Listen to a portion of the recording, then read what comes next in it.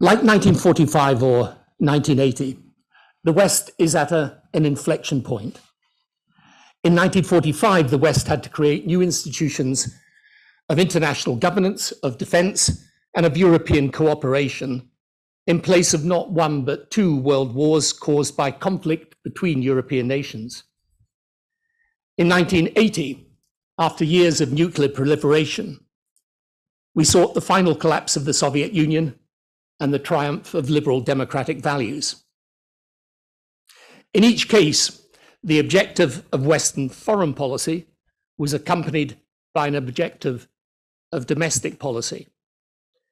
In 1945, in Europe, in the UK under the Attlee government, in the United States, it was the building of a welfare state, modern infrastructure, health and education services to make available to the broad mass of the people what had hitherto been restricted to a privileged few. In 1980, it was the Reagan-Thatcher revolution in favor of markets and private enterprise, and in reaction to a burgeoning state power which seemed to hold back the enterprise of the people, not nurture it. Agreeing or disagreeing with either inflection point is not what is material. What matters is that there was a governing project, a plan, a way of looking at the world which sought to make sense of it and provide for the advancement of the people. In both cases, at least in their own terms, the project succeeded. Europe became at peace. The Soviet Union collapsed. Up until the early part of this century, the people saw rises in living standards and real wages. Things got better, and the West was strong. In 2022, we can reasonably say the following. For a large part of the Western population, living standards are stagnating, millions struggle with basic necessities, and inflation is set to cause real wages to fall.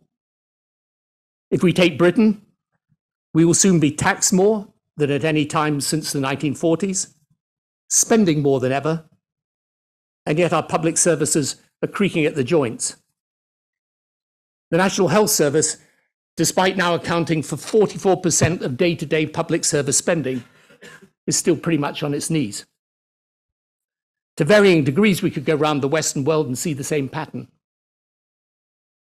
COVID has taken its toll, and now the Ukraine conflict. Following the financial crisis, we staved off a depression through unconventional monetary policy and bank recapitalization. There was no realistic alternative, but the policy distorted our economies, rewarding those with assets, penalizing those without, and was combined with austerity, cutting services upon which the poorest in society depended. The political consequence over the past 15 years has been rampant populism. Traditional parties have seen a new generation of activists take them over, roiling conventional politics, laying blame for the condition of the people at the door of the elites. The right has gone nationalist, placing as much emphasis on cultural as economic issues. The left to a mix of old-style state power as the answer to inequality, and identity politics as the new radicalism. But there have also sprung up new parties, some green, some centrist, some to the far extremes of left and right. So Western politics is in turmoil, more partisan, ugly, unproductive, and fueled by social media. This has had its foreign policy consequence. Recently, a leader described to me their despair at trying to work out any consistency to American engagement in the world. Characterizing the Bush, Obama, Trump, and now Biden administrations, he said, too much, too little, too weird, too weak. Now, I push back. I think the characterization genuinely unfair. In the case of each president, there were significant achievements, most recently in President Biden's rallying of support for Ukraine. But what he really meant, I think, is that those dealing with America today feel American internal politics dominates external policy in a way that is destructive of policy coherence And unfortunately, that is an analysis shared by those who are not our friends. The effect of all this is that to our own people, domestic politics appears dysfunctional, and to the outside world, foreign policy looks predictable, unpredictable. Neither helps the cause of Western democracy. After 10 years of being British Prime Minister and now 15 years of experience working with governments around the world, I've learned one thing. It's all about delivery. Whether in a democracy or not, this is what sustains leaders and systems or undermines them. The challenge of democracy is efficacy. Now, the political discourse often makes it all about transparency, honesty, authenticity. These things are important, but they don't beat delivery. In the end, the reason Boris Johnson fell was not simply the outrage around Partygate, but the absence of a plan for Britain's future. When the authenticity crumbled, there was nothing of substance left to fight for. So today, Western democracy needs a new project. Something which gives direction, inspires hope, is a credible explanation of the way the world is changing and how we succeed within it. In domestic policy, my view is that it is all about harnessing the technology revolution. That is the single biggest real world change which is happening. And it will disrupt everything. It should disrupt the way government works. It is the 21st century equivalent of the 19th century industrial revolution. It is the only solution I see to poor growth and productivity, and therefore rising living standards. The only way to improve services whilst reducing costs, for example, in healthcare. The only answer to climate change if we want to maintain development at the same time as cutting emissions. And the problem is the 20th century politics of right and left don't really fit with it. And politicians, now habitually more familiar with the politics of grievance, find it too technocratic and in any event, frankly, too hard to understand. But if we're searching for the overarching project for modern domestic governance, I believe understanding the technology revolution, accessing its vast opportunities, and mitigating the undoubted risks, that is the right project. Fortunately, in technology, Britain's well placed, but it requires politics to put it center stage. And if I may be permitted, the current Conservative leadership debate revolving around tax cuts, presumably set against Labour as the tax and spend party at the next election, has a depressingly 1980s feel to it. For foreign policy, Ukraine should become a pivot point, reviving our sense of mission. Not only because of Russia, but because of what it means in respect of China. The conflict in Ukraine, where a peaceful democratic European nation has been subject to a brutal and unjustified act of aggression, with the explicit purpose of suppressing its freedom to choose its own path on the absurd pretext that somehow it threatened the aggressor, whose leader believes in an eccentric interpretation of Russian history, delegitimizing Ukrainian nationhood, has, for the Western foreign policy cognoscenti, been like a very cold bucket of water thrown over the head of someone sitting in a cafe quietly reading their newspaper. The first reaction to the Ukraine invasion is shock. The horrible, unnecessary death and destruction. But after the shock comes the realization. This is the upending of our belief in big nation rationality. Yes, terrorists behave like this. Occasionally far-off nations in far-off places fight each other.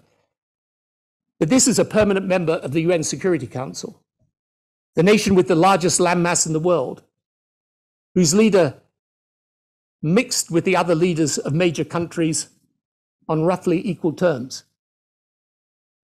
We can point to Crimea in 2014 or Georgia in 2008 and say we were warned. But the truth is that this, a full-scale war waged to subjugate an entire democratic European nation, was unexpected because it is of a nature that we thought inconceivable. 6 months ago, the idea that Putin could invade the Baltic states or Sweden or Finland would have been dismissed as fantastical. Now, for good reason, the leaders of those countries know they need NATO. At the beginning of the conflict, I argued for a dual strategy for Ukraine. As much military support as we could give short of joining the fight directly, plus the toughest sanctions, but so that the military strategy could create the leverage for a negotiated solution, of course on terms acceptable to Ukraine and its people, and I still advocate that approach. The bigger question now, as we look ahead, is what Ukraine means for wider foreign policy. A few years back, many people in the West even queried the need for something called Western policy. It sounded to some provocative, even aggressive, especially after the fall of the Berlin Wall and post 9/11. Ukraine has largely removed that query.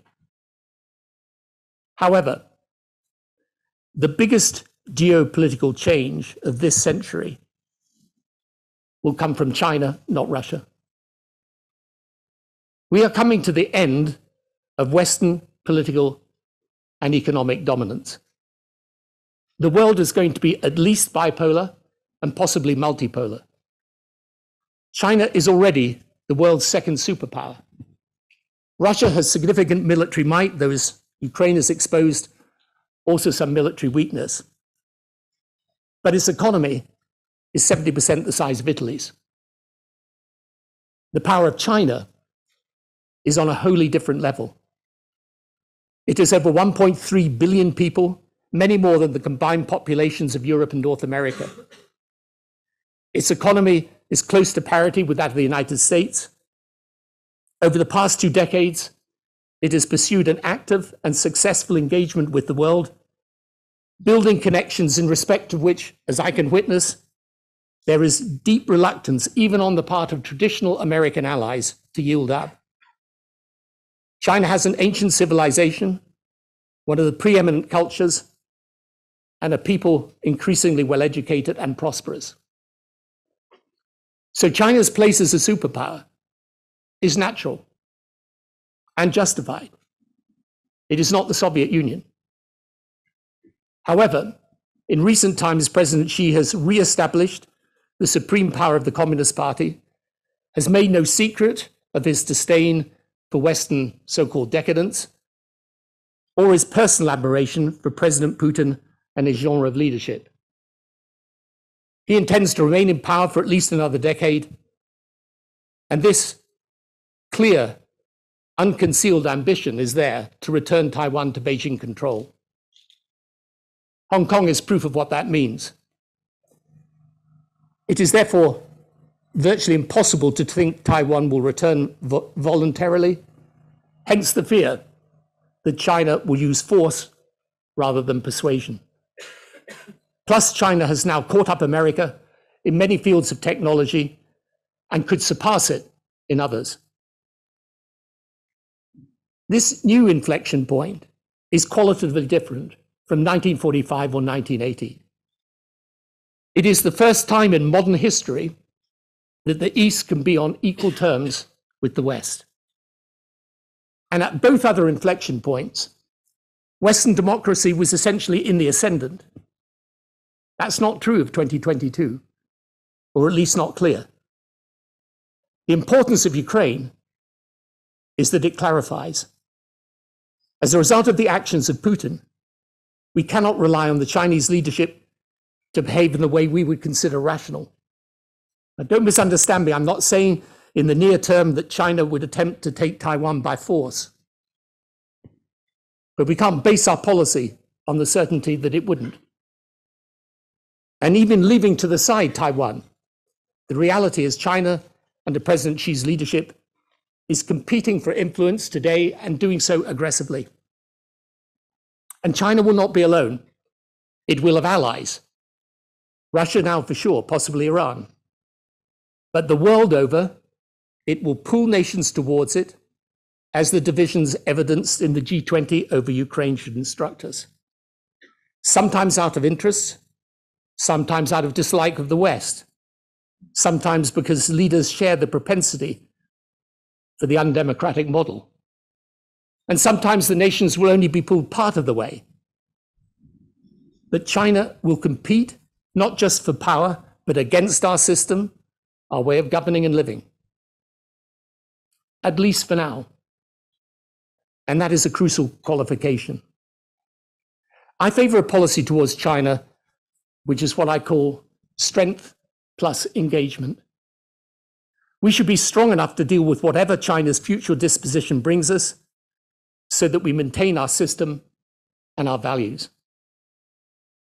But we should not seek comprehensive decoupling or shut down lines of interaction or cooperation. We are clear-eyed, but not hostile. We should show that with different Chinese attitudes to us come different attitudes from us.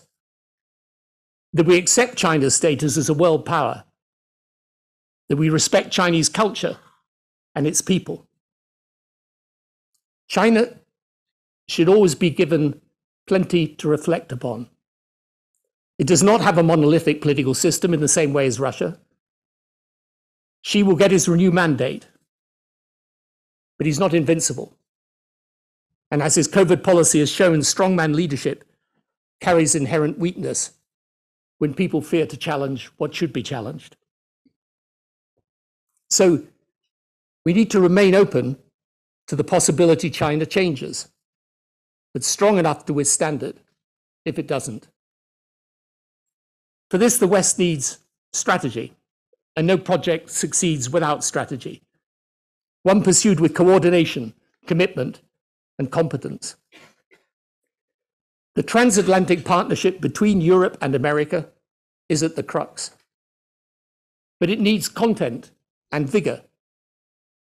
With our key allies amongst developed nations, like Japan, Canada, Australia, and those in the developing world, particularly in the Middle and Far East, we need to agree our objectives and stick to them.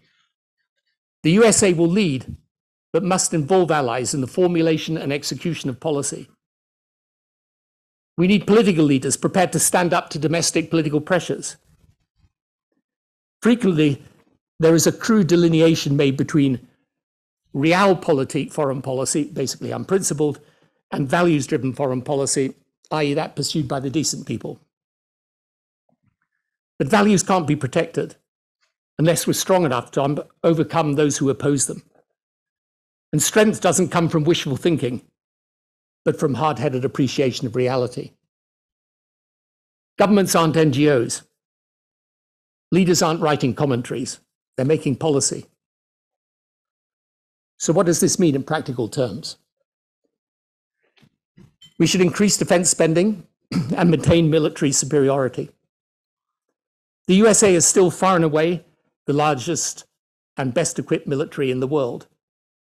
But it and we should be superior enough to cater for any eventuality or type of conflict and in all areas.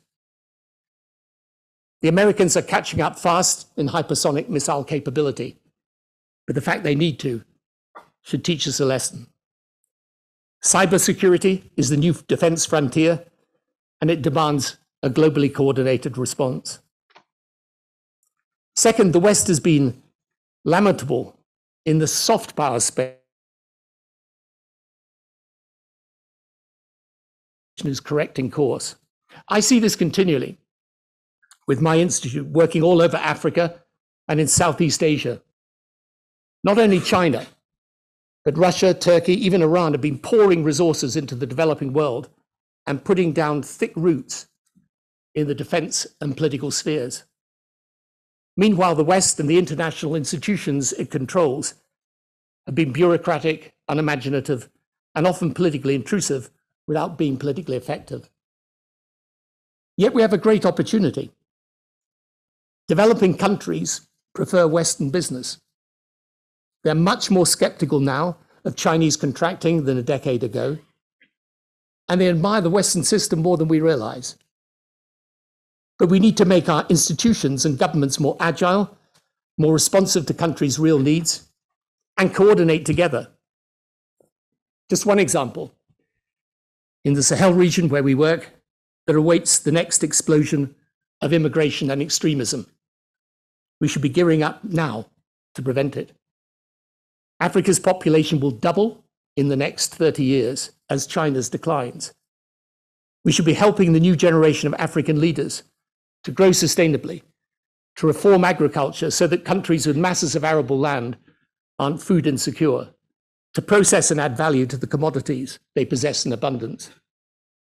The G7 announcement of a 600 billion partnership for global infrastructure and investment is a welcome but long overdue response to China's One Belt, One Road. COVID-19 has spurred huge advances in medical science. There will shortly be launched the One Shot campaign to ensure that the new generation of vaccines and injectables for diseases like malaria, TB, dengue, even HIV/AIDS, be made available to the developing world and elsewhere.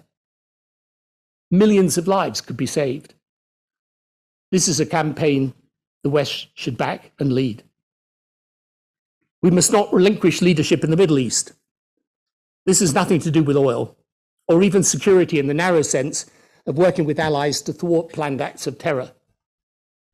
The modernization movement sweeping the Middle East, whose broad regional support is amply demonstrated by my institute's poll published earlier in the week, it's massively important to our long-term security. The Abraham Accords with which I was involved are proof the Middle East is changing. This is literally the last moment where we should be giving up on it. The West has some great institutions of cultural soft power. For example, us with the British Council and even the BBC. We should support them. We should continue to lead in the climate debate. And as you would expect me to say, we must be leaders in technology. The US-EU Trade and Technology Council could be made into an effective piece of collective policymaking machinery.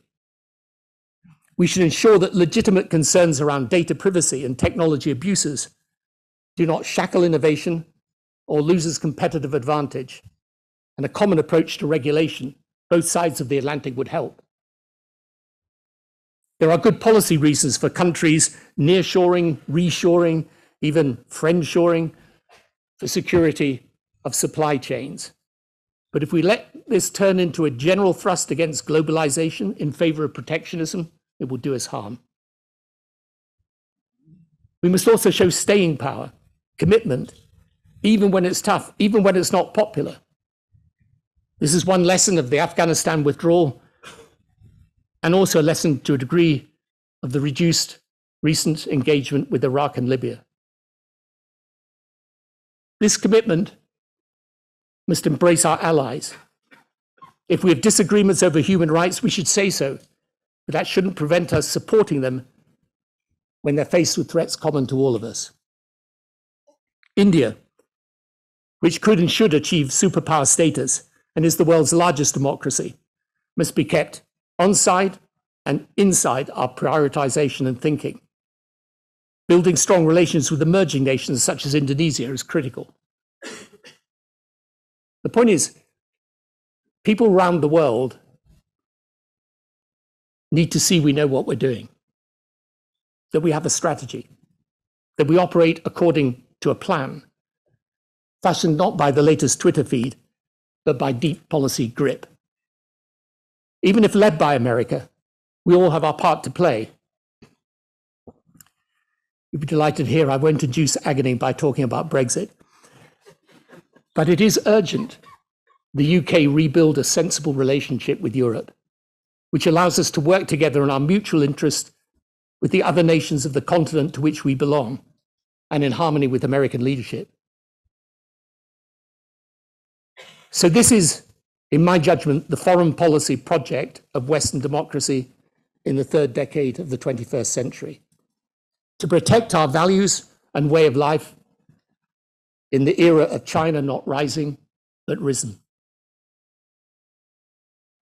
Like 1945 or 1980, we can succeed. One of the lessons from my time spent out in the world since leaving office is that in the end, the human spirit wants to be free, and that spirit is uncrushable. After all, that is what is motivating the brave people of Ukraine to suffer such heartbreak. They do it because they know freedom is worth fighting for.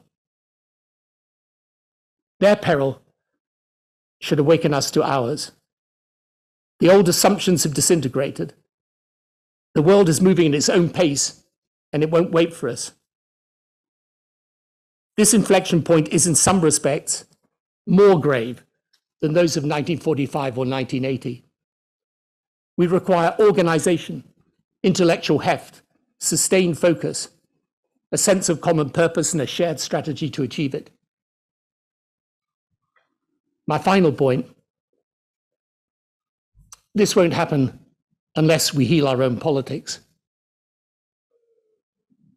How did Britain ever reach a point where Nigel Farage and Jeremy Corbyn came for a short but consequential time to shape our politics? Or America to a place where whether you got vaccinated or not denoted political allegiance? The craziness in our own politics has got to stop. We can't afford the luxury of indulging fantasy. We need to put reason and strategy back in the saddle, and we need to do it with urgency. Thank you.